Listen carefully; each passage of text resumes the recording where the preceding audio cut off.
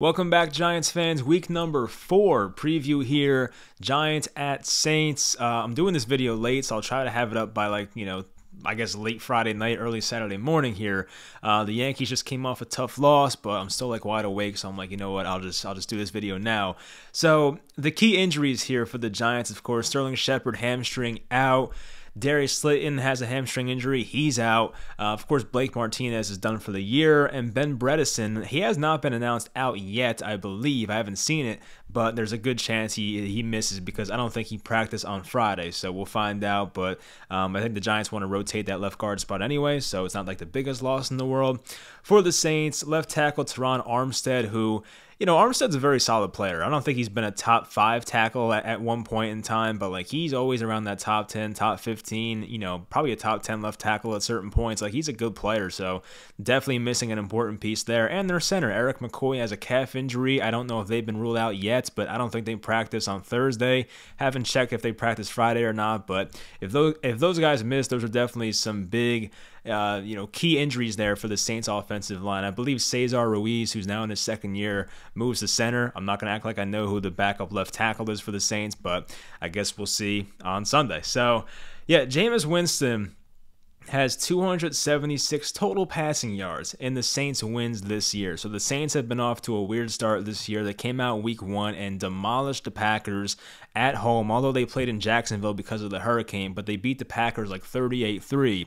Then they played the Panthers, who, yeah, they might be legit this year. I don't know. But they got, beaten down by the Panthers in week 2. And then they came out in week 3 and had another really good game against the Patriots. So it's hard to gauge and figure out who the Saints are right now, but I always get behind a Sean Payton coach team. Even when Drew Brees has been out in recent years, they always find a way to win games, whether it was Teddy Bridgewater or Taysom Hill or Jameis Winston now. Sean Payton's a winner. Yes, he only has one Super Bowl in New Orleans, but the guy wins games, and he's an awesome play caller and always gets the most out of his quarterback, so I'm not going to bet against that. But the reason I put this in here is because the Saints don't want Jameis Winston throwing the ball 40, 50 times a game. They don't want that. The Saints' recipe for success, and based on what they've done so far this year, is having a balanced rushing and passing attack. Honestly, trying to rush the ball even more. Alvin Kamara has had a big uptick in his carries so far this year. I think he had 24 carries last week against the Patriots. That's not like Alvin Kamara. Back in the days when Latavius Murray was there and Mark Ingram, he was more of a 15, 16, 13 carries per game type guy. But now, with not much of a backup there, they have a guy in Tony Jones who's a pretty decent player, but not at the status of a Mark Ingram or Latavius Murray.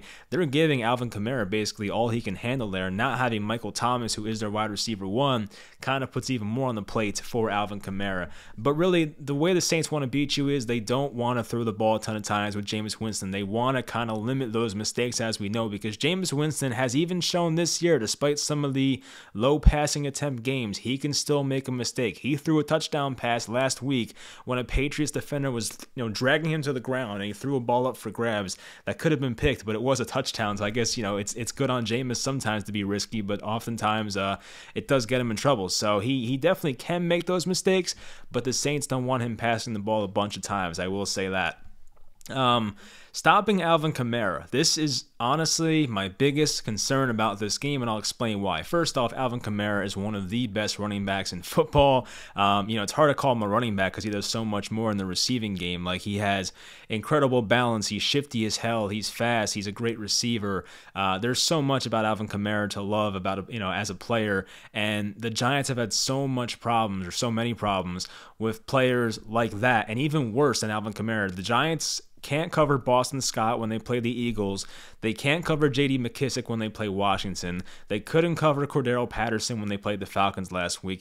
What is Alvin Kamara going to do to the Giants? It's keeping me up at night right now. I don't know what is going to happen on Sunday, but I have a lot of concerns about what Alvin Kamara is going to do to this defense, and it's just it concerns me because Kamara is such a great talent. They use him the right way. They give him a bunch of touches, as I just mentioned, and the Giants have had such problems just taking care of these shifty guys in the flat. They have a tough time tackling guys like that, so it's going to be an issue in my opinion. I hope they find a way to kind of minimize what Kamara can do, but the Saints love getting him the ball, and he will make guys miss, so that's the number one concern. And the Giants are averaging as a defense, they're giving up 4.6 yards per attempt. it's not that good. You know, it's probably like, I don't know, probably in the bottom 15 or so. Like, it's probably the bottom half of the league. It's not the worst, but it's also not a good number either. So the Giants' run defense has not been that great so far. Now, as for the Saints defense, they are a very, very good unit. I think in that division, the Buccaneers defense gets the most attention because they played the big games in the playoffs and the Super Bowl, of course. But the Saints defense may be even better. Like, they are at that level. They have so many names on that defense. You know, Cam Jordan, Marcus Davenport, Marshawn Lattimore, Chauncey Gardner-Johnson. They have 2 really good safeties over there. Like, they have a really good roster. Demario Davis at linebacker.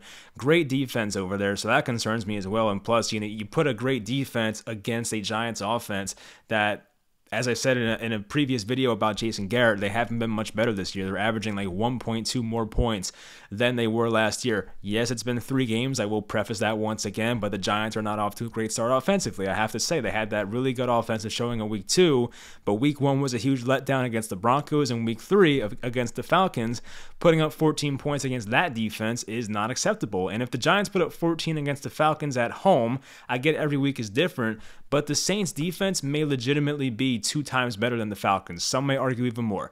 So what are we going to do on the road against a Saints defense that is very legit? Like, I have my concerns about facing that defense. Anyway, New Orleans has a number 2 defense in the NFL against the run so far this year. That's scary.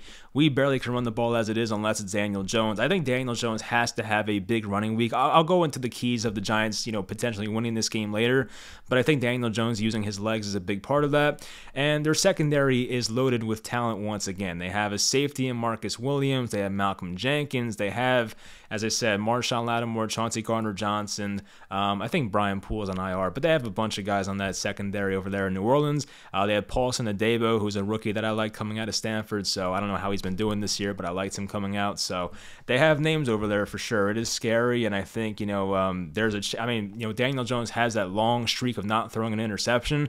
If he can get out of this game without throwing a pick, I would be impressed, but I do want the Giants to be more aggressive, so it's kind of like, I don't know, one of those catch-22 type things where I want them to push the ball down the field, but the Saints have a very tough secondary and defense overall, so I don't know how you really are supposed to beat these guys, especially with the injuries we have. This game would have been a lot better if Shepard and Slayton were healthy. Maybe not, you know, Slayton as much, obviously, but if we had those guys, I would have felt better about this. But for the Giants, you have to utilize Kadarius Toney. This has to be the game. We're now 4 weeks into the season. There was 3 preseason games. You had all training camp. I know Toney was absent for a lot of that. I get it. But I feel like Toney's now at a point where there are two injuries in front of you on the depth chart with Slayton and Shepard, as I mentioned. You still have Kenny Golladay.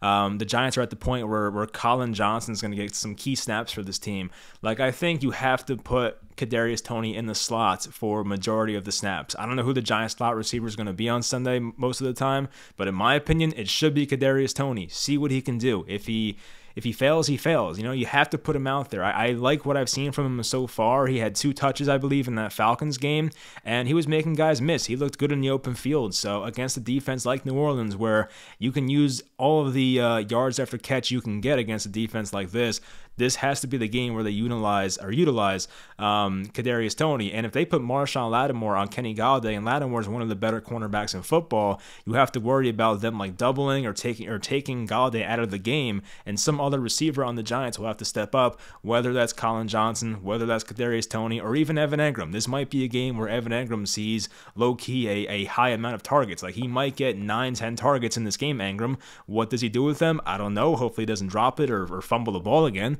But this may be a game where they have to throw the ball to Engram over the middle of the field. So it's definitely a possibility. So this is the first game in New Orleans this season. As I mentioned, they had to play in Jacksonville in week 1 due to the hurricane, but now they're back in New Orleans, and those fans are very loud, and that stadium is very loud, so it's not the best place to play, especially for, you know, Saints fans that have not had a home game yet this year. So the Giants kind of got a bad draw there for sure. So the coaching advantages, yes, the coaching advantage sure as hell goes to the Saints. I just mentioned Sean Payton and how prepared and how great he looks as a coach, and he's been that way for a long time, gets the most out of his quarterbacks. Jameis Winston, you can say what you want about him. He's a talented guy. He went #1 overall for a reason. His highlight tape is very impressive. Yes, he'll make some very dumb decisions, but he's a good quarterback for the most part, very talented, I will say. So the coaching advantage definitely is in the favor of the Saints based on what we've seen so far from Joe Judge, even Patrick Graham, and of course Jason Garrett. So I will give the Saints the advantage there. And the Giants, of course, are in another must-win game. I said it last week. They had to win it. They lost it. They really have to win this game. And you know what? It would be the most Giants thing ever to win a game like this when all the fans are kind of out on them. I know there are some fans that still have hope that we can win this game and kind of, just find a way to make the playoffs this year, although it's probably not that possible. But, it's only week 4. Anything can happen, I guess, but this team is going to face a lot of tough teams here coming up in the near future. So I am definitely concerned as a fan, but it would be the most Giants thing ever to go out there and win that game on Sunday. So here's how I think the Giants could win this game. Number 1, as I said before, use Daniel Jones's legs. There was no read options last week, and it was very stupid because it worked very well against Washington in week 2. They have to get back to that. I don't know why they didn't do it last week, but get back to it. And the Giants defense has to step up in this game. The Giants defense has to hold the Saints offense to like under 14 points. I don't think we're scoring much on Sunday. Honestly, I don't see the Giants scoring over 20. I'd be surprised if they do. So the Giants defense really has to be close to perfect in this game, I will say. And number 3 for me, Jameis Winston has to make a mistake or two. And I'm talking like a big mistake, like a fumble in his own territory or like, a big interception. Jameis Winston has to have those bad plays that we see from him sometimes. But the problem is Jameis Winston makes his worst decisions when he's under duress and under pressure. That's that's how it goes for most quarterbacks, of course. But when Jameis Winston has pressure in his face consistently, that's when he makes bad decisions. I've seen it all the time with Jameis. But the Giants don't have much of a pass rush. That's my concern. Now the Saints, as I said, they may have 2 really good offensive linemen out this game. That would definitely help the Giants. But the Giants don't have much of a pass rush. And Jameis Winston, say what you want about him, his pocket awareness and the way he can maneuver the pocket is pretty impressive sometimes. He gets out of a lot of sticky situations, so just because you have a guy in the backfield that's on an automatic sack when Jameis is the quarterback, he ducks underneath guys and finds a way to just get out of some very sticky situations once again. So yeah, the Giants have to get consistent pressure on defense. I don't know if they will because we haven't seen it so far this year, but Patrick Graham has to have hell of a game here if the Giants want to win. So the Giants got to keep it low scoring, force Jameis in a turnover or 2, and use Daniel Jones's legs. Because once again, I don't know how much you're going to pass against this great secondary. I don't know. I'm trying to be realistic here, but like that's just the way it is. The Saints have an awesome secondary. They're great against the run, top 2 in the NFL, as I mentioned before. It's not going to be easy. And if the Giants score over 20 points offensively, I will be very impressed with Daniel Jones and Jason Garrett because that's a pretty good offensive performance against a defense like this. So once again, must win. We'll see how it goes. Of course, Dallas is in first place right now. They play the Panthers, another NFC South team. We'll play them later this year. But yeah, we got to win this game for sure. I mean, if they go 0-4 and then go into, a game with, who do they play next? The Cowboys and the Rams. I mean, this could get out of hand very quickly, as we know, and it probably is already, but if they can somehow go to New Orleans and beat the Saints, which I don't think I've seen the Giants beat the Saints in my lifetime in New Orleans. I remember a game in 2015, of course, in that high, shootout game where Manning and Drew Brees combined for like, 9 touchdowns, 10, 11, whatever the hell it was, that crazy shootout game where Brad Wing had a face mask and we lost on a game-winning field goal. Always happens with the Giants. And there was one in like 2010, 2011, might have been their Super Bowl year, honestly, but there was a game where I think it was a Super Bowl year, 2011, where I think the Saints put up like 48 points against us. It was like 48-35.